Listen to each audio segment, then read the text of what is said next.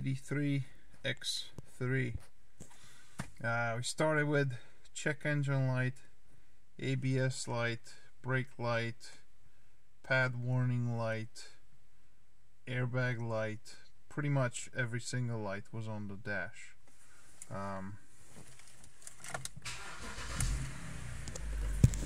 We are down to the 4x4 light, that one right there, the brake light. Those two are actually for the same problem, and the airbag light.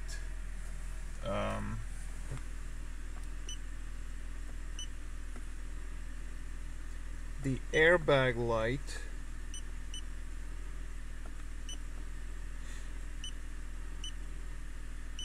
let me just log into it real quick.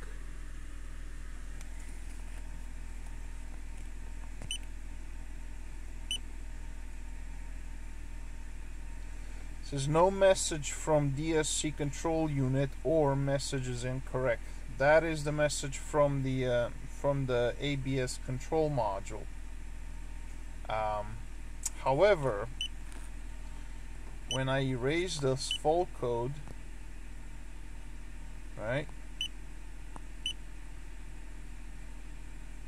I'm getting an airbag passenger side stage 1. Now normally this is the mat inside the front seat, the occupant detection mat. My E90 BMW had the same thing. I ended up bypassing it. It is weird that on and off that incorrect message comes on, because so now I erase the airbag thing on and read it again, it comes back. So I don't necessarily believe that is a real code, the one with the missing message, whatever. I think this is the real code right here, and I think it's that occupancy detection mat. That's for the airbag light. The brake and the 4x4 light are actually for something. Both lights are related. We'll go into driver. So let me back it up a little. The check engine light was on because of an evap purge valve fault code. Now we got no codes left.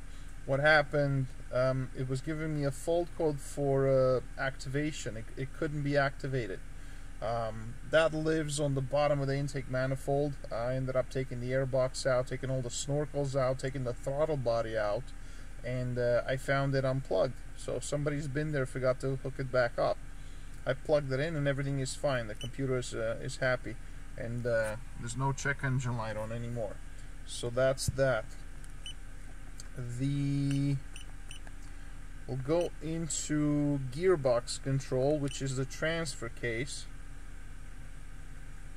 and this is why the 4x4 and the yellow brake warning light are on. That classification resistor, that fault code 54C8. So as far as I have read, usually it all points out to the transfer case motor.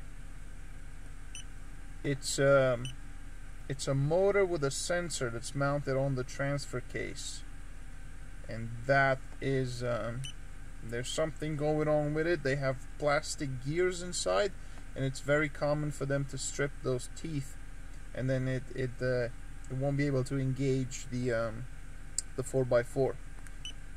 But that code just not go away. It keeps coming back, keeps coming back. Now let's go into, let's do transmission too. Transmission is fine. There's no fault codes there as far as I remember.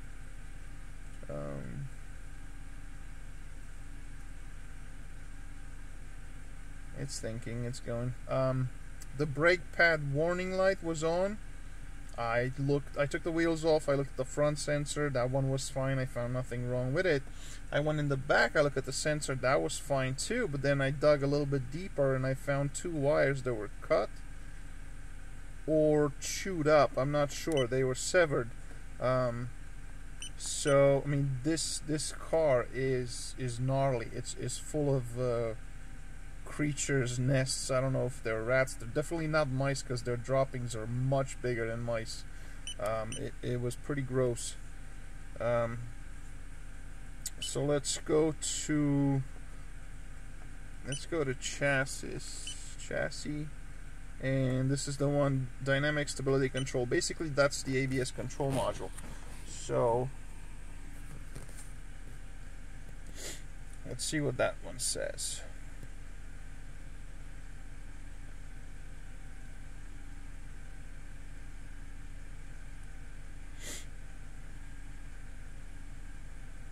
Any day now.